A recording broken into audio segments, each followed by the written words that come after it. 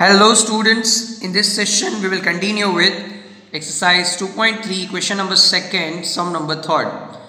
Gx is given as x cube minus 3x plus 1 और px हमें दिया है x raised to 5 minus 4x cube plus x square plus 3x plus 1.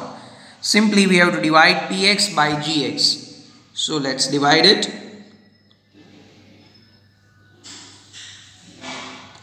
X raised to 5 minus 4x cube plus x square plus 3x plus 1. इसको हमें divide करना है x cube minus 3x plus 1 से.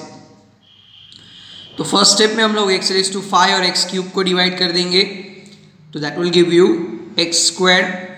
सो x square into x cube that is x raised to 5 minus 3x into x square.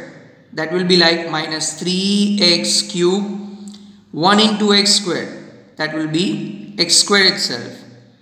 अब second equation के sign change कर दो, ये माइनस ये प्लस ये minus, this will get cancel. Minus 4x cube plus 3x cube that will be minus x cube plus x square minus x square they will get cancel plus 3x plus 1.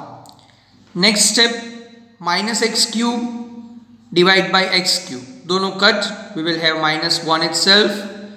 So x cube into minus 1 that will be minus x cube minus 3x into minus 1 that will be plus 3x and 1 into minus 1 that will be minus 1.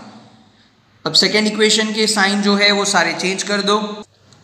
सो ये plus ये minus ये plus, ये दोनों cut, ये दोनों भी cut, 1 plus 1 2 हो जाएगा.